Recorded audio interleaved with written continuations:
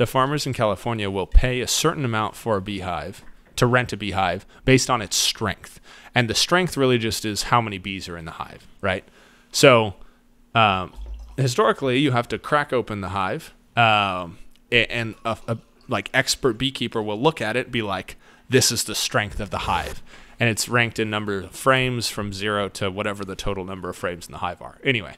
Wait, so frames, like a frame is like one of those panes that has like... Exactly. Bees on it. Yeah, and there's like a certain number in a hive. There's different sizes, so it kind of varies. But it doesn't matter how many bees are on a frame. You just rank it in terms of frames? Exactly. But the frames are ranked as like number of frames based on the number of bees on each frame average, right? And that's something I don't understand personally as well, because I'm not a beekeeper, right? Yeah, but I'm not a beekeeper either.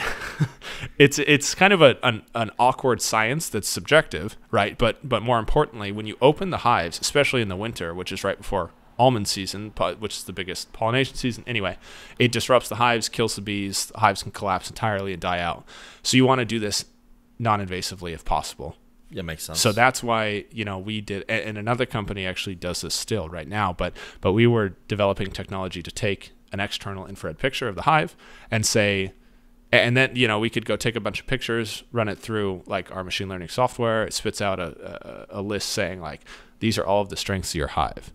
And that people will pay for that because the farmers want to verify like, okay, I paid for this hive strength for my pollination, because higher the strength, the better pollination they get. They want to say or verify that they got that strength that they paid for.